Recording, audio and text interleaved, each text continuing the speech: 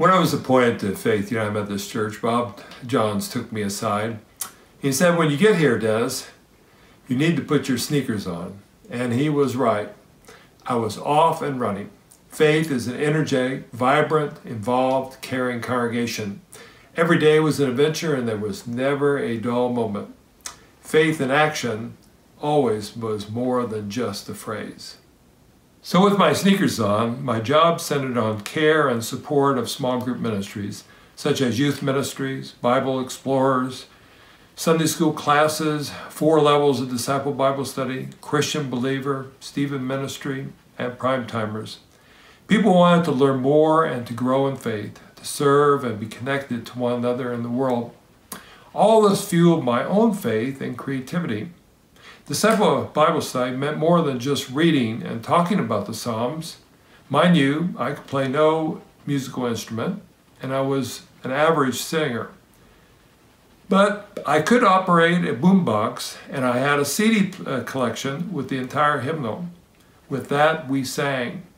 Over time, the boombox became known fondly as Afton in a Box. Our friend and longtime organist, Afton, didn't mind at all. All this is to say that for 12 years, I put on my sneakers to run with the Faith family, to help lead and support them in their faith journey.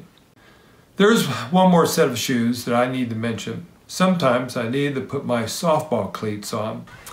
I was delighted to discover that Faith had a softball team and they would let me play. Soon, we discovered that softball was another door to the Faith community.